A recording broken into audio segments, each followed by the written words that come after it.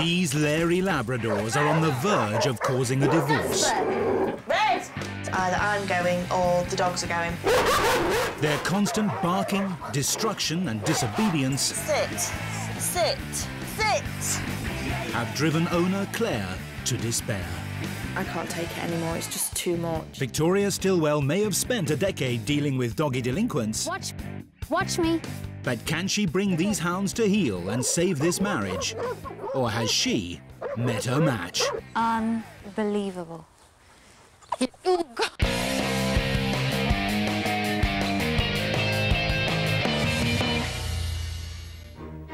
2 years ago, Claire and Chris Foster were told that they couldn't have children. So they bought 2 lively labs, Red and Jasper, to join Oscar, their well-behaved Staffordshire cross.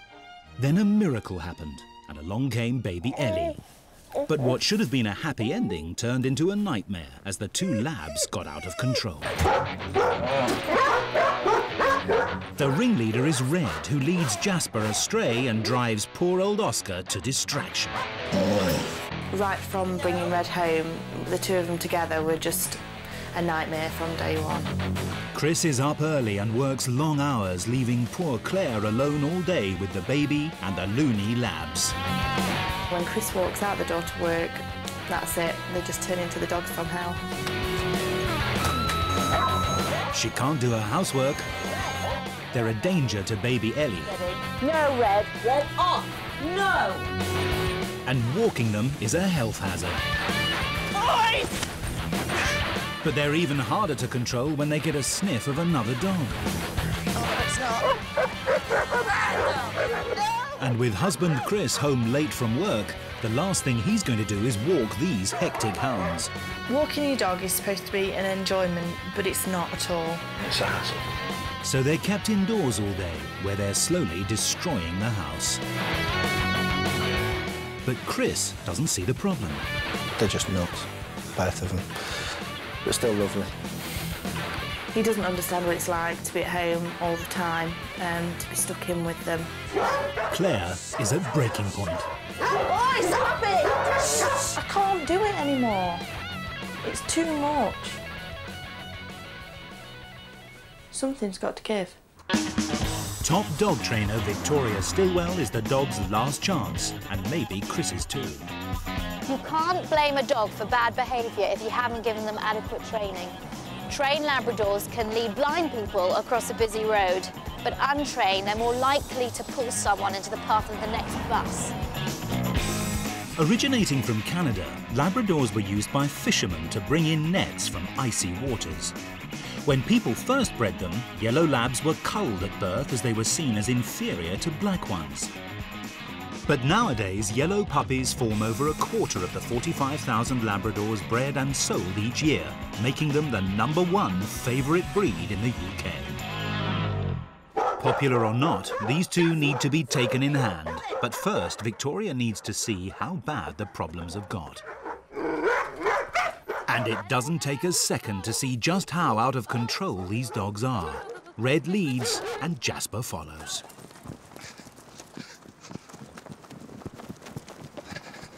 Does this always happen when you answer the door to people? Yeah, every time.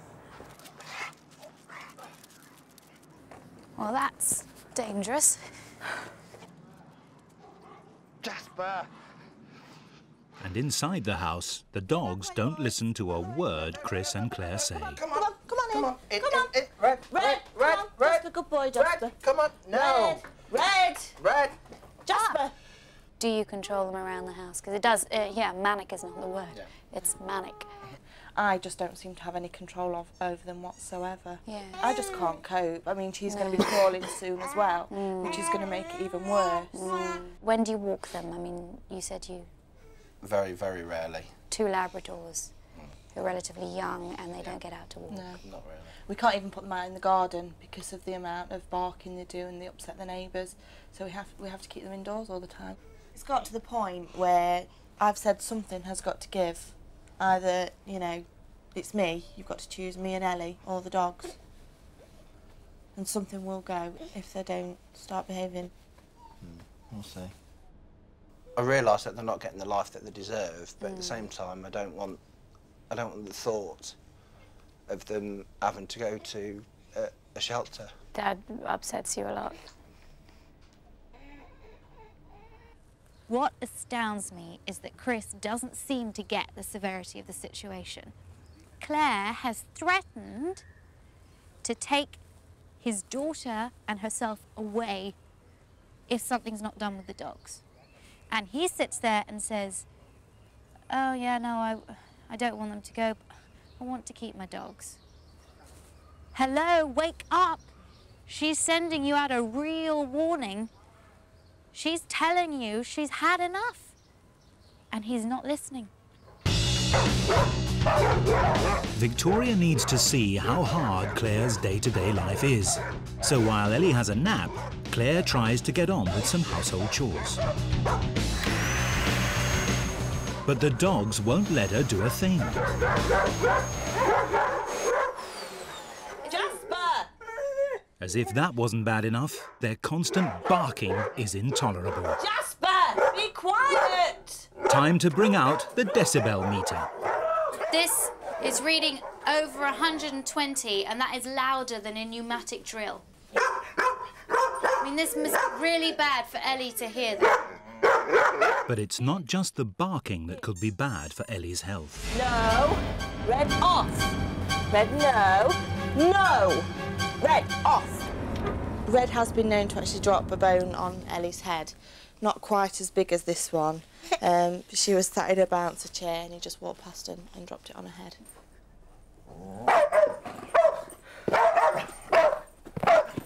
Calm down!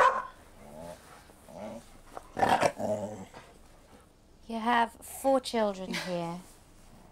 You have 3 children with very big paws and teeth. There was another little scrap like that, and Yeah, Ellie's in all the the middle of that.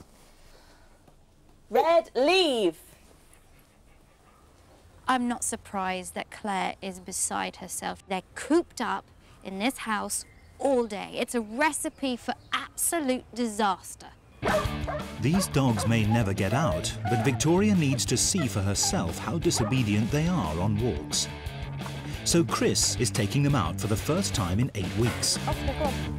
It's hard enough for him, but he needs to realise how dangerous it would be for Claire with a baby in tow, which is why we've had to replace Ellie with a stunt baby. Jasper, no! Red! There is no way that you could walk 3 dogs and a baby. No. It would... Thank goodness we're using a baby doll for this. That's hurt my hands. They're too strong. That's shocking, isn't it? And the straining on the lead increases tenfold when there are any other dogs in the vicinity.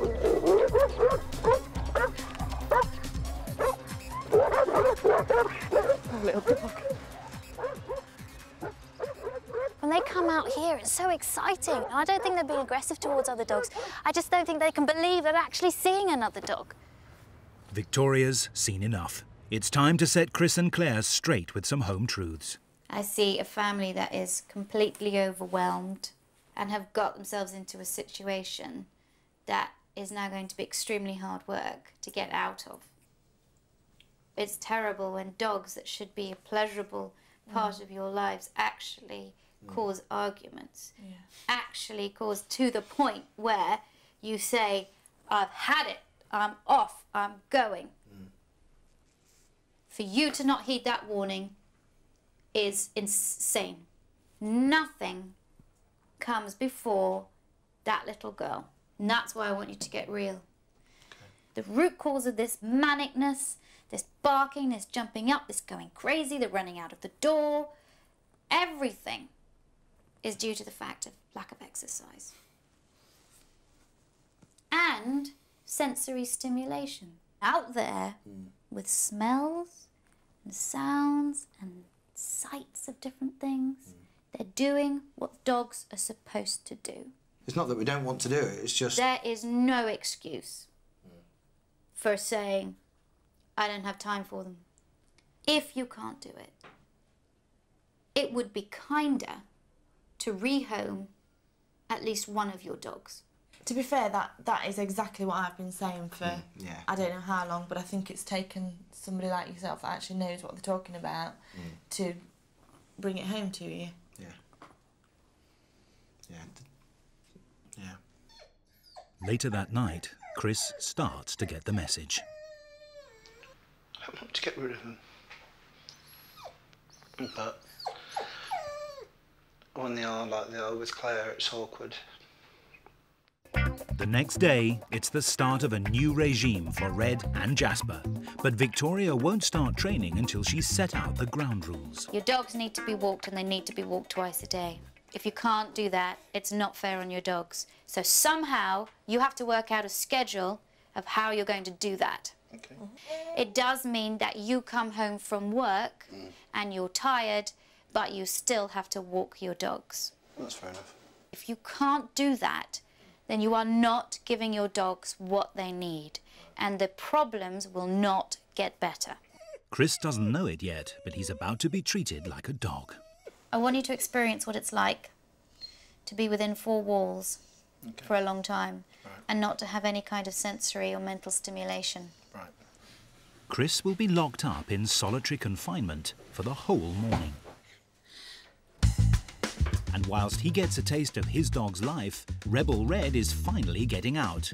But can he be brought to heel? To help you with Red's pulling, I've put a no-pull harness on him, which is different from a regular harness, because when he pulls, he actually feels like his legs are being pulled into the air. So this will give you much more control. If we just start walking off, let's go. Good boy. I want to get into his brain that if he pulls, that makes me go in the other direction. He doesn't want to go in the other direction, he wants to be in that direction. But when he pulls, he doesn't go. Let's go. Each time I want the dog to walk along with me, I'll say, let's go. He's a clever doggy. Good boy, Red. When he looks to you, as if to say, am I doing okay? Tell him he's a good boy. That's a really good boy. Good boy, Red. That's it. Come on, let's go.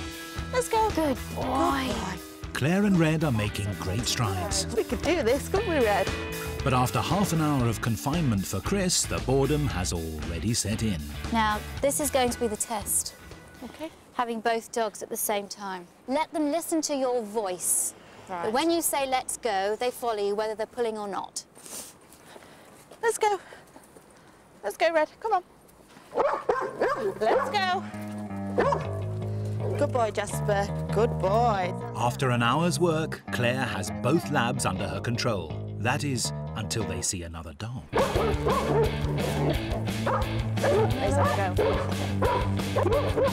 Even though the walking is improving, the reactivity is insane. Yeah. Red, especially, is a much bigger problem than I first thought. Okay. So Victoria's taken Red off for some one-to-one training. Once he reacts, it's impossible to do anything. If he sits and he waits when there are people coming past, he gets fed chicken. That brings a positive association with the people coming towards him. It gives you control and it stops that emotion of reaction. Normally, the mere sight of these dog walkers would set Red off, but Victoria's starting the training from a safe distance. Watch me. The use of a vocal command and food is distracting Red from the other dog's presence, stopping him from getting overexcited. Now we're going to go a little bit closer to see if they can walk past, to see if we can still focus on me and the chicken. Okay? Okay. It's time to push Red's limits and get him within lunging distance of the Shih Tzu. As soon as you see them and clock them, get the focus back and watch me. Everything's going well, but suddenly Red loses all focus. Take him away. Take him away. And when he's calmed down, training can resume. Watch me. That's it. Good boy, Red. Red, watch me. As with all dog training, there's no quick fix, but persistence pays. Now the dog is right there. Watch me. That's Good it. Keep focus. boy, Red. Watch me. There's a good boy. Good boy. Watch me. It's a result.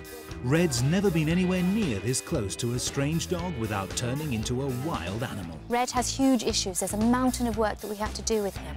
But I was cheered by his reaction to Claire refocusing his attention from the dog onto her. It really went very well. So that's the starting point. Chris has had 2 hours of solitary confinement now, while his dogs are finally getting the taste of fun and freedom they've been missing out on for far too long. This is something that you can do when you and Ellie are just here by yourselves. Yeah. These bubbles are bacon flavour. Oh, right. Yeah. It's giving them mental stimulation, but it's also stimulating their senses too. Because they're smelling the bacon, they're tasting the bacon, they're seeing the bubbles, and it's just a really fun thing to do. Yeah. And because they're so preoccupied, they're not even barking. They look really happy. They do, don't they? Now that's a dog that likes bacon bubbles. Chris has been shut up with no mental stimulation or exercise all morning. But has the penny dropped? How does that feel? Boring. Yeah, you could say that. If you think that your dogs go through pretty much that 24 hours a day. They just need more. A lot more than we're thinking. They need to get outside. Now that Chris seems to have got the message, it's time for him to learn how to control Red's barking, while Claire spends some quality time with Ellie, safely away from the ear-splitting racket. Red barks a lot, but exercise and mental stimulation will reduce that. There's also a technique that you can use to stop Red barking. You have to make Red bark. That could be fun. So I get a dog to speak, Yep. and then when I say quiet, they get a food reward. Yep, Then you can definitely. use that quiet Yep. when they're barking. Speak! Good boy, good boy. Go on, come on, good boy, good boy. Speak, speak, speak. Quiet. Good boy. Speak, speak, quiet. Good boy. That's how you do it. Ooh, that's what we want. But will Red listen to Chris? Speak! Speak! Speak!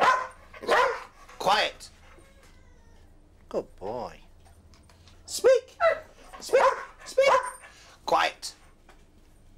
Good boy. That is absolutely brilliant.